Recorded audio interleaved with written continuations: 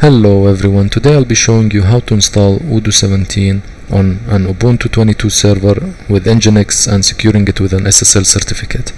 I'll be following this guide, which is available on opensourcehustle.com, and I'll have the link in the description. Let's start with the prerequisites. First of all, you need to have an Ubuntu server. The minimum server requirements are 1 CPU and 2 gigs of RAM. The second thing, you need to have a domain name pointing to that server. Let's start with creating the server. I'll be using Vultr as I find it easy to use. I'm gonna go with shared CPU, Frankfurt, Ubuntu 22 and AMD high performance with 1 CPU and 2 gigs of RAM. I'm gonna disable the auto backups as I'm gonna use this instance just for this tutorial, and I'm gonna deploy it. While the instance is finishing installing, let's point the domain name to this instance. So I'm gonna copy the IP address. I'm gonna go to the domain provider. In my case, I'm using Cloudflare, and now I'm gonna add an A record that will point the root domain name, which is documenter.tech, to that IP address. I'm not gonna be using proxy, and the rest I'm gonna leave it as default and save. So now with the instance ready, let's access it with SSH. I'm gonna be using git bash, so I'll go with SSH. I'm gonna access as a root user. I'm gonna copy the IP address, enter, save the fingerprint, the password, and now I'm in the server. It is good practice not to use the root user, so I'm gonna create a regular user and access the server with it. To add a new user, I'll use add user command and write my name. I'm gonna add the password, repeat it, keep the rest of the fields empty. Now we need to give sudo privileges to that user. We can do that by vsudo. We're gonna go down to the root user. I'm gonna copy the root user line, duplicate it, and change the root to my user, and save this file.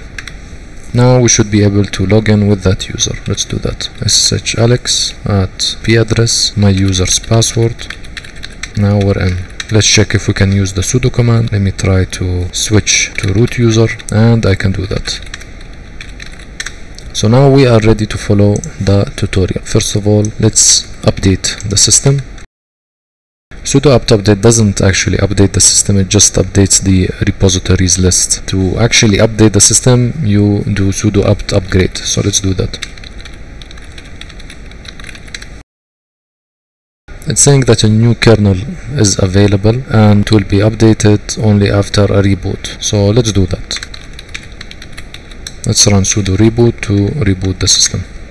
Let's give it some time for it to reboot. Let's try to access. Alright, let's start installing the dependencies. So Odoo uses PostgreSQL as the database. Let's install it from the repository by running sudo apt install PostgreSQL and the y flag command for yes when prompted. Now let's install wk html2 pdf. This is used by Odoo to render PDF files. Let's install it from the repository by running sudo apt install wk html2 pdf. Now to install Odoo, first we need to add it to our repository. Run the following two commands to add it to your repository. And now we can install Odoo by running sudo apt install odoo. First we're gonna update the repository list, then we're gonna install Odoo. Now let's check Odoo status by running sudo systemctl status odoo, and we can see that it is active and running. We can run the following command to check to which port Odoo is listening to, and we can see that it is listening to port 8069. Now we can access the website using that port number. Let's copy our IP address, paste it, // 8069. As you can see, the site is not opening. That's probably because uncomplicated firewall is running on the system. Let's check by running sudo UFW status, and we can see that it is running and it's only allowing TCP traffic from port 22. Let's disable UFW for now by running sudo UFW disable. The firewall stopped and disabled, and we can see that the website opened. Let's give a name to the database, and let's fill the rest of the data. Make sure you remember the master password and save it somewhere securely. And if you'd like, you could load demo data, and you could do that later on. You don't necessarily need to do that now. Create database. The database has been created and we can log in now. Now we are in. Let's try to activate one of the modules to see if everything is working correctly. So we can see that the sales module has been installed successfully. Let's proceed with the next steps. Now it's time to install Nginx and add the necessary Nginx directives. Let's do that. Let's install Nginx by running sudo apt install Nginx. Yes. Let's enable Nginx on startup. Now we need to create the necessary Nginx directives. We need to create it in the sites available directory. So I'm gonna call it documentor.tech, which is the domain name that I have, .conf. Here I'm gonna add the following.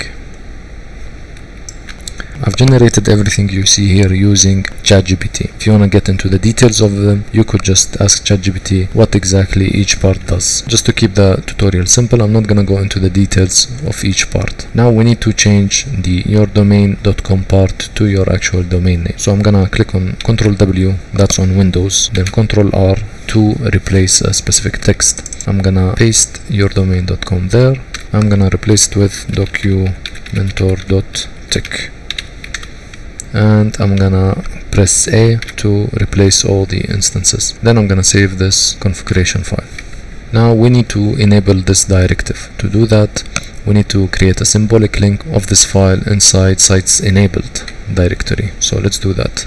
Sudo ln symbolic link etc nginx sites available documentor.tech.conf, which is the file that we created, and we need to create a link inside etc nginx sites enabled.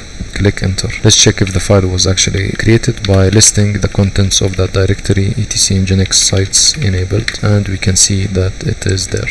Now we need to test the configuration to make sure everything is correct without any syntax errors. To do that, you can run the sudo nginx t command, and we can see that the configuration syntax is okay and it passed the test. So now we can restart Nginx to take on the new configuration. Let's check if we can access odoo using our domain name. So I'm gonna write documentor.tech. I'm gonna copy and paste it to remove the HTTPS, as we did not install a certificate yet.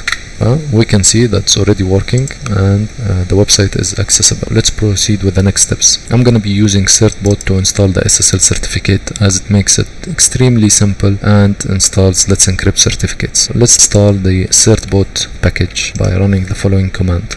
Now let's install the certificate for our domain. The cool thing about this command is that actually it will add the necessary directives to our Nginx configuration. It will install the certificate and add the necessary directives to our Nginx configuration files. To do that, we run sudo certbot --nginx-d, the domain name, which is documentor.tech, and click enter.